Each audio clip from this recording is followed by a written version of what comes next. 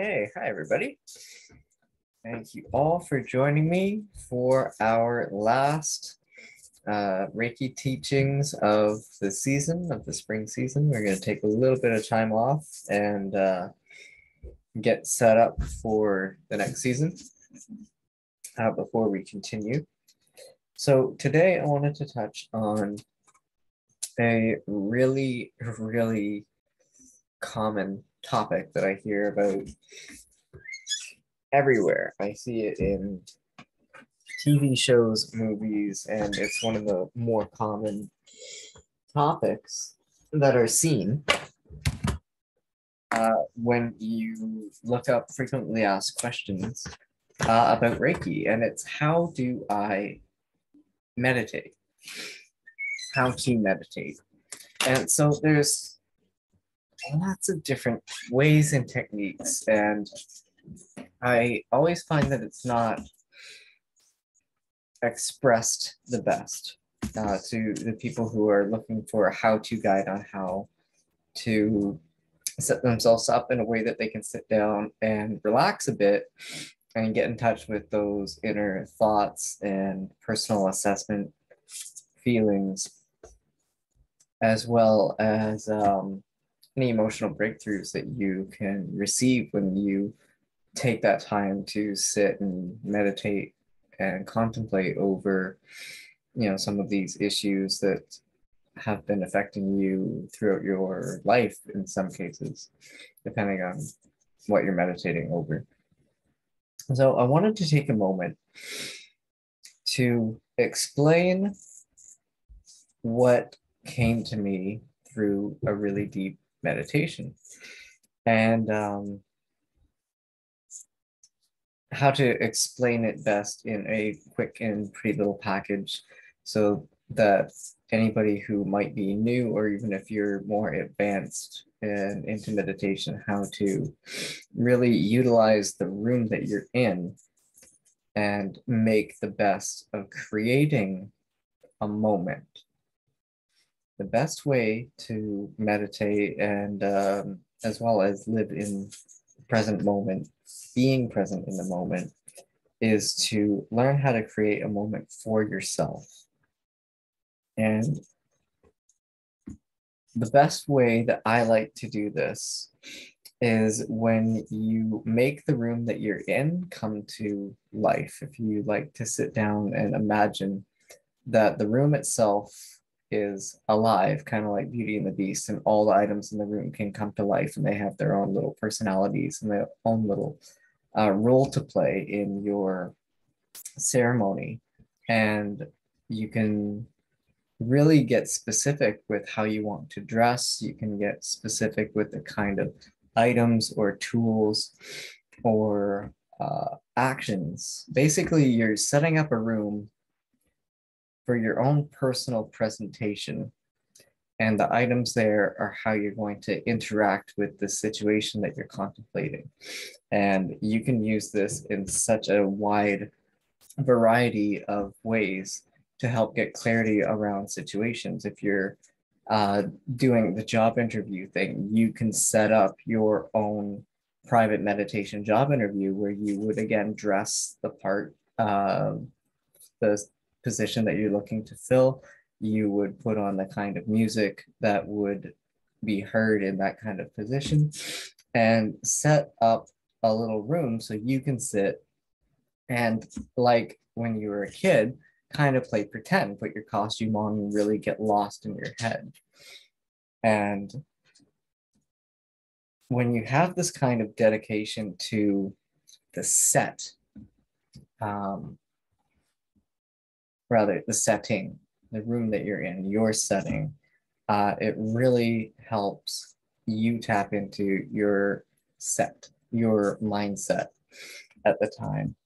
And when you have the room specifically set up and organized the way that you want to use it for your meditation, you then go into like a dry run of the situation that you want to manifest. One example of this that is rather unique is a while back, maybe 2 months ago, I did a really deep nighttime meditation.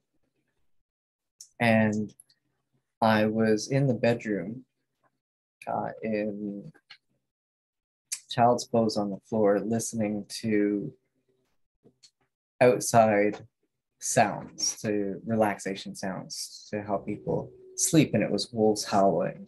And I went into this really deep, vivid uh, daydream, so to speak, of what it would be like to be laying on the floor, laying with wolves, sleeping with wolves. And here I am 2 months later, and I found myself last night having this memory of this deep meditation where I'm now laying in the same spot on the floor, only now I'm cuddling with a big white husky wolf-like looking dog that has joined our family. And I can't help but see how being able to visualize that from a very inward third eye point of view helped make it real. It helped make me know that it was something that could be attainable. You need to be able to touch things into existence. And that's where our creative spark comes in, where we, again, use music and sound to verbally describe pictures and give you visuals of something. We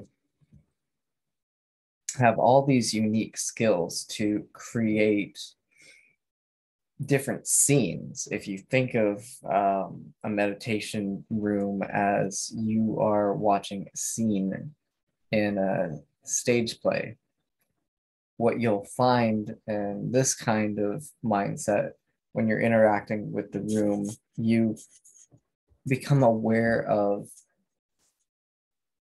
what some people specifically refer to as spirit guides or guardian angels.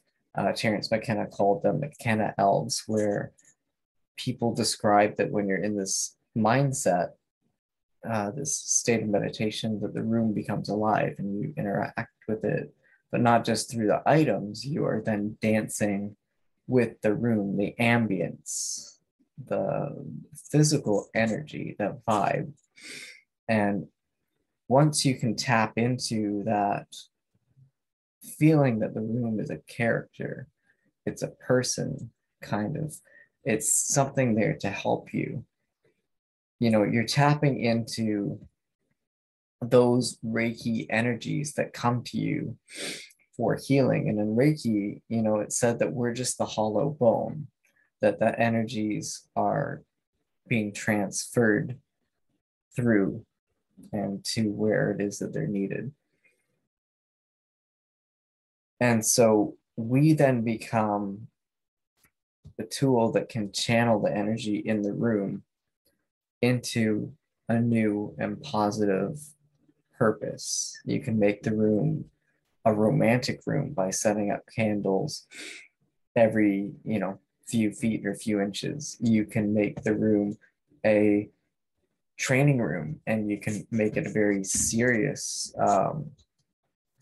room for martial arts and kind of physical, that kind of physical training. You can give it a gym vibe, and each room set up depending on how much attention to creative detail that you give is how you use your energy and your physical actions to make these dreams come to life. And it really just starts with one room. And it's a really fun and unique tool that I like to use. And then you can play with them. You can figure out what kind of scenes that you want to set up.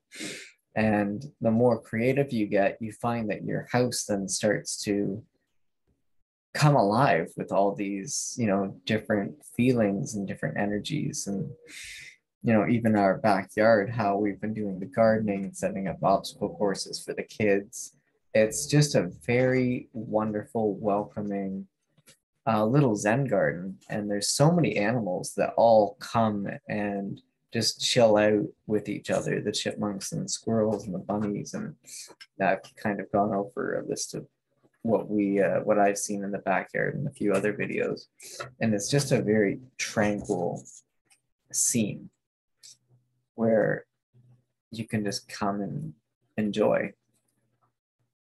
And then I like to feel that because of that Zen Reiki healing atmosphere, the animals then get healed and healing as well. And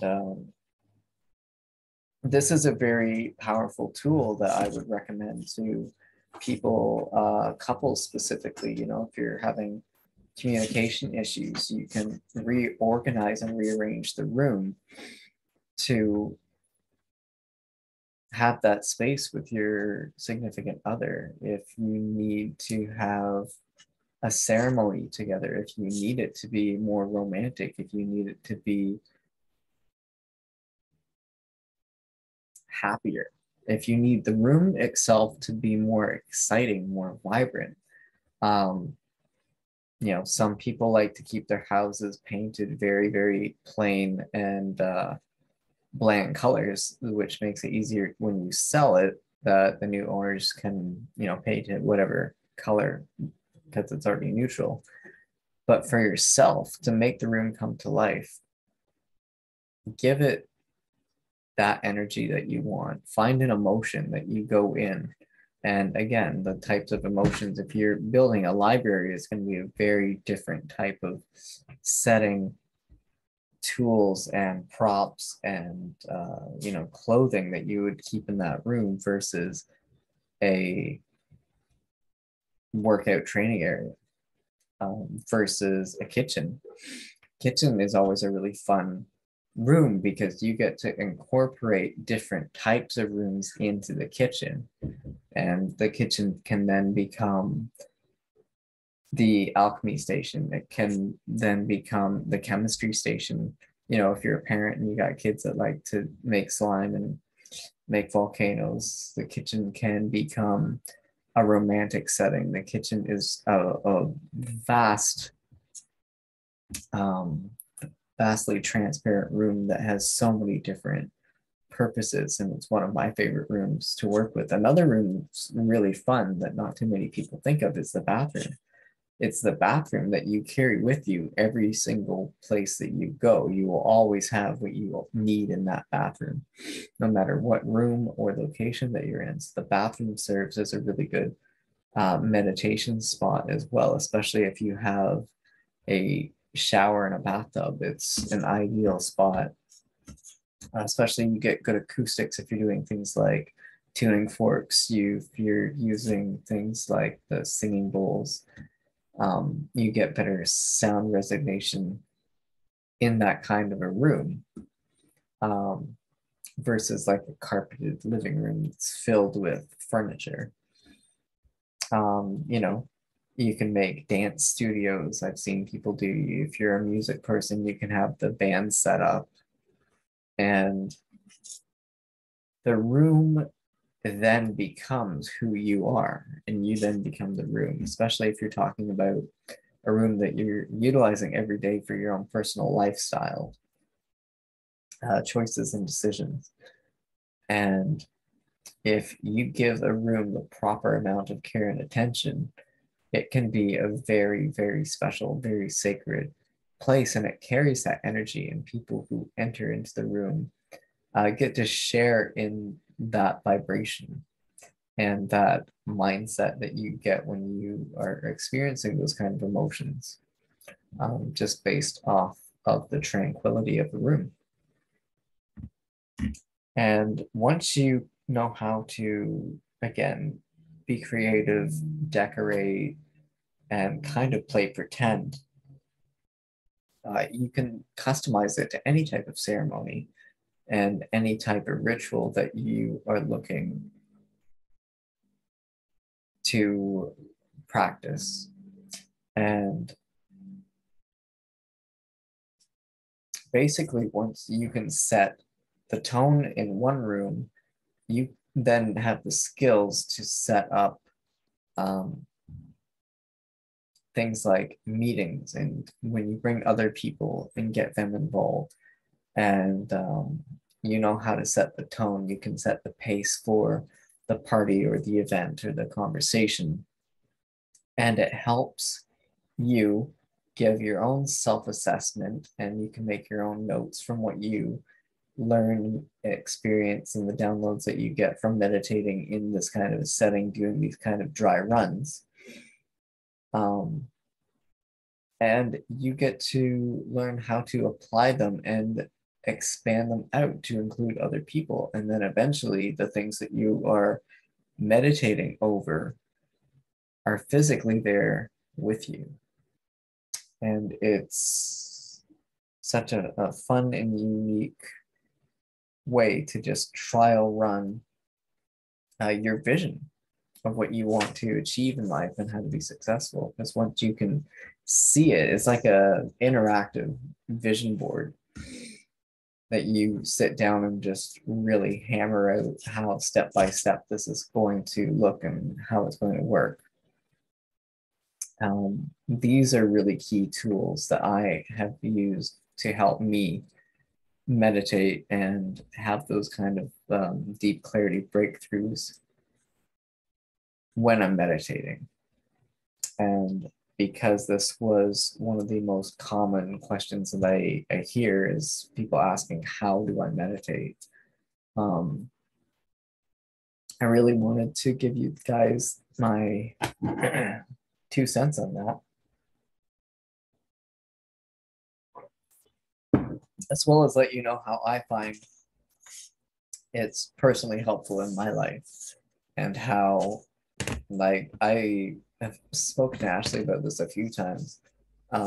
We really do have an intention to sit down with like a lot of cash and a lot of money and set the room up to really feel rich and wealthy and tap into that money frequency. And, you know, not specifically for any purpose of doing photo ops and trying to look like something we're not, or impress somebody that we're, again, not. It's to set your mindset to be able to see yourself surrounded by money, wealth, surrounded by the things that you love. And usually everything in a room should be everything that you love. And if you have things in a room that you hate and can't stand, you really gotta sit and question and wonder why you keep holding on to it and what it is that you're holding on to. You know, emotionally and biochemically, that stress gets trapped inside us if we don't know how to release it.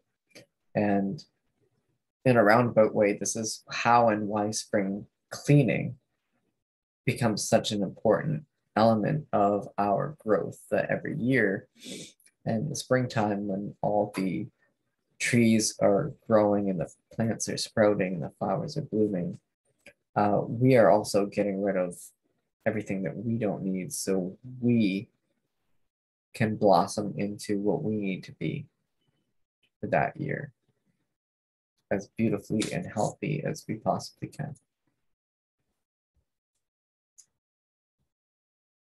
I will see you all next season.